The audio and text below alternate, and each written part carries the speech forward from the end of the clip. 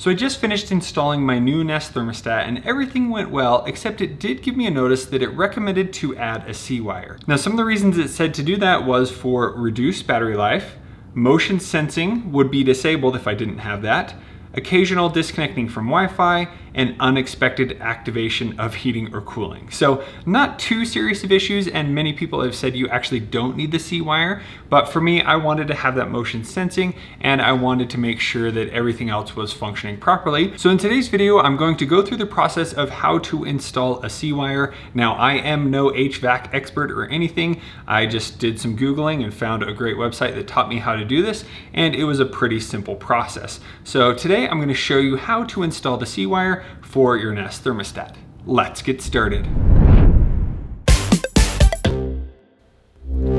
Hey everybody, welcome to Tech with Brett, where I help tech work for you. Now the first step is to determine if you do need the C-wire. So a few ways you can do this. One is you could just install the Nest thermostat and then see if it recommends that you need one.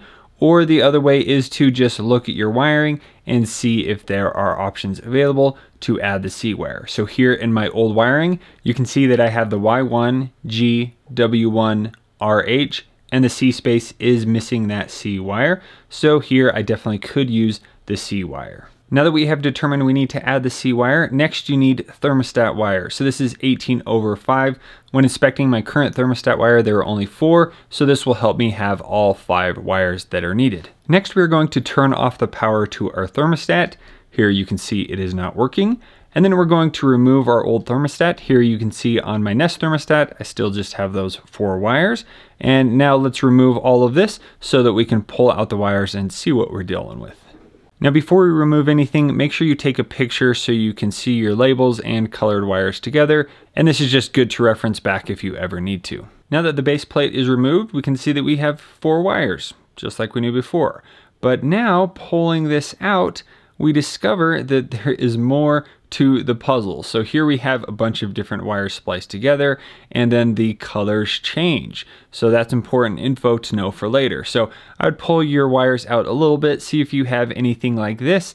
And the big part is make sure that you don't drop your wire down through the hole, or you will be having to fish it out later. So what we're going to do now is we're going to splice the wire here and tape on our new thermostat wire so that we can then feed it through to the thermostat. Sorry this is a bit off frame, but all I'm doing right now is I'm cutting off that extra wiring that was there, and then I'm going to take the new wiring and use some electrical tape and tape them nicely together, make sure it's kind of a smooth taping together and they hold well so that you can easily slide this through the wall.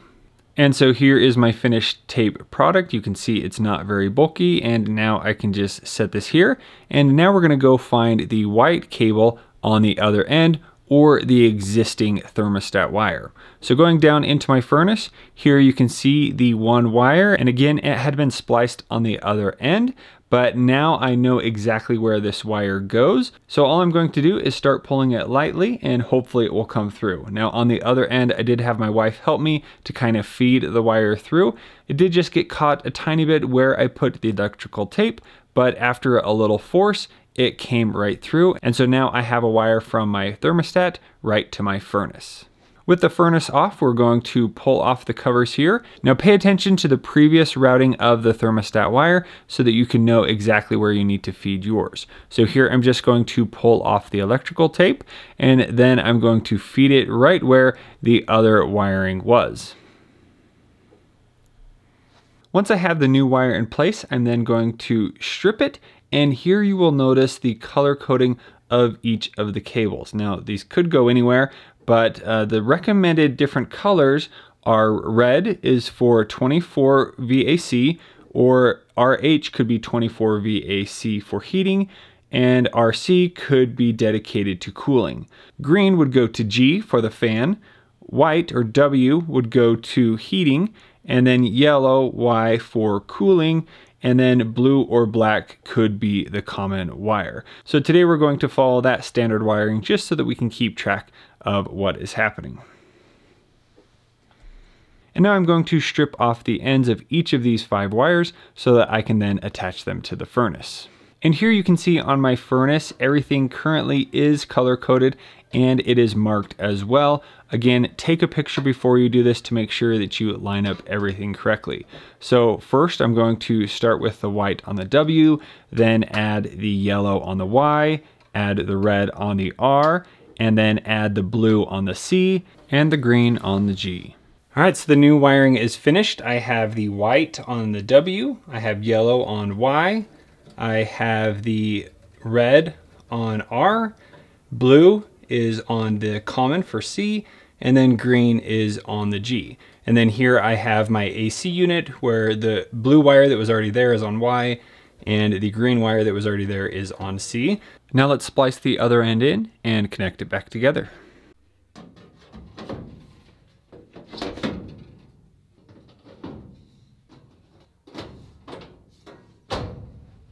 Next, I'm going to attach the Nest thermostat base plate.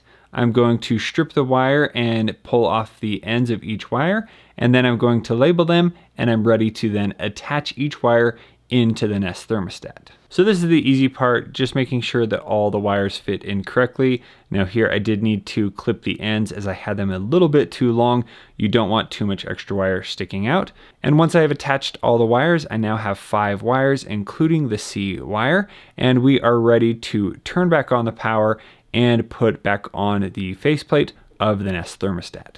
Now, as soon as the power was back on, once I walked up to the Nest thermostat, it automatically sensed that I was there and the display turned on, which is exactly what I wanted to have happen, and that is why we went through this whole process. Now, heading into the Google Home app under the thermostat, and then in the settings, here you can see that the C wire notice is gone. I haven't done anything else. All I did was add the C wire, and now that is gone. But in the settings, it is showing that no C wire is connected. Now, I couldn't find a way to go in and re-go through the setup to add that I now have a C wire unless I did a full factory reset. So just on the main page of the thermostat here, scroll down to the bottom and select reset, factory reset it, and then once I went through the setup process again, now it is showing that I have all of those wires and everything is working great. Now, the hardest part of this process is most likely going to be putting the wire from your thermostat all the way down to the furnace. Now, for me, that was actually the easiest part just because the furnace is right below here. But some tips on doing that is just use the old wire to feed the new wire through.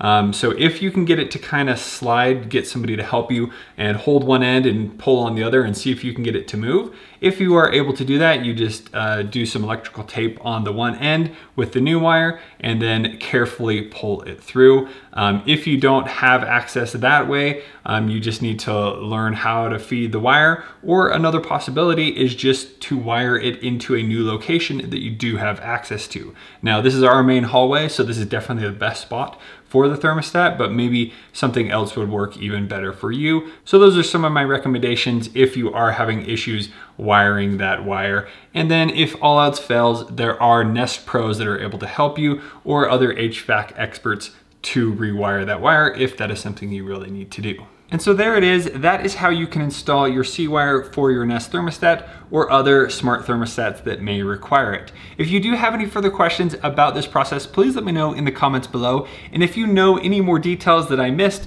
let us know down there in the description below as well. If you want to see my full review of the Nest thermostat, you can check out the videos over here on the side. Thank you so much for watching. We'll see you on the next one.